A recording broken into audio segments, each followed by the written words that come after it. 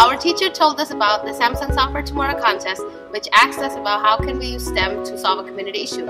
After looking at school data, we discovered that 78% of our students receive free or reduced lunch. Kids are coming to school because it may be their only meal of the day.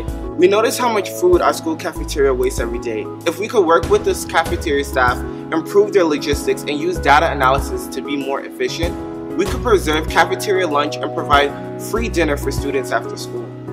We decided to design an app to fight student hunger. We decided to write our code. It's not as easy as it looks. We use Scratch to design our code. We use tons of sprites.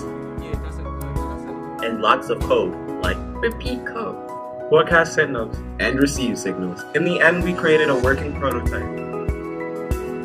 You open the app and it automatically pinpoints your location. Click on the user icon and enter your student ID. This cross-references the school attendance database to confirm you attended school and are eligible to reserve a dinner. You then click on the pinpoint to show that location swag bags. Clicking on reserve, you'll get an instant notification. Now you just have to mosey on over to the cafeteria and pick up your swag bag after school. We also have a search bar feature to simplify the searching process. After the app was completed, we realized that we needed to learn more about nutrition and hunger. So we contacted Why Hunger. We went to their headquarters in New York.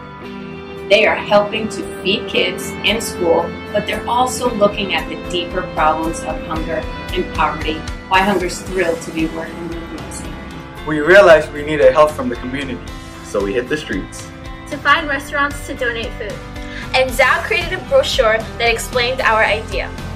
And then something amazing happened. Restaurants wanted to donate whole swag bag directly to the app. We also added a button that allowed restaurants to directly post their swag bags to the app. In return, we run data analytics on their food donation, so they can spot daily and yearly trends.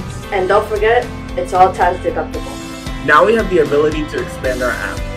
We can now create a network of schools and restaurants. The more restaurants, the more red dots on our app. In the end, we called the app Mosey with a slightly different spelling. We've gone as far as we can go today. Will you help us solve for tomorrow?